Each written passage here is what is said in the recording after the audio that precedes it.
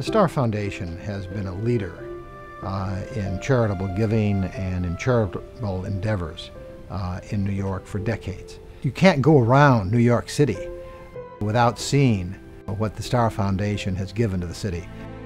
We have given away, since 1955, more than $3 billion, and more than $2 billion of that has been in New York and the surrounding areas.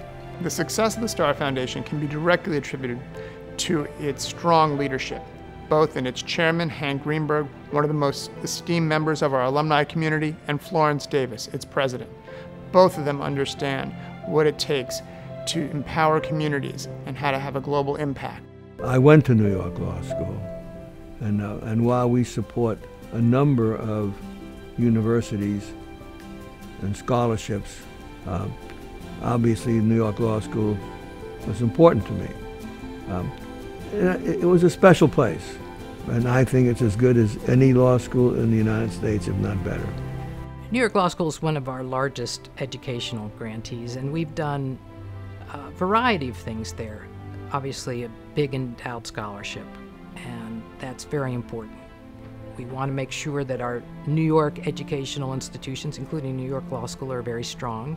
Starr Foundation has been such an important part of the life of this law school for many years, giving opportunities to students who would not have had opportunities otherwise to come and get a first-rate legal education, to understand not just about how to practice law in and around New York City, but how to apply what they've learned here globally.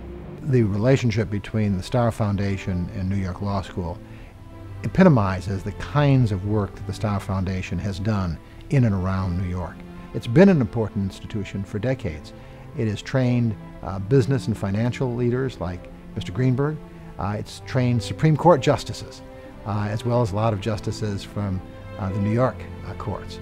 So it is something that's been an integral part of this city and this state for many, many decades. When people say, how are we evaluating where we give our money, I think it's influenced very deeply by a sense of who the leadership is. And if there's anyone who understands good leadership, it's Hank. Obviously, since the law school did so much for me, I wanted to, we can help others who might be similarly situated. And you know, what better than bricks and mortars to have the right environment to attract the best and the brightest. I hope we've made a contribution.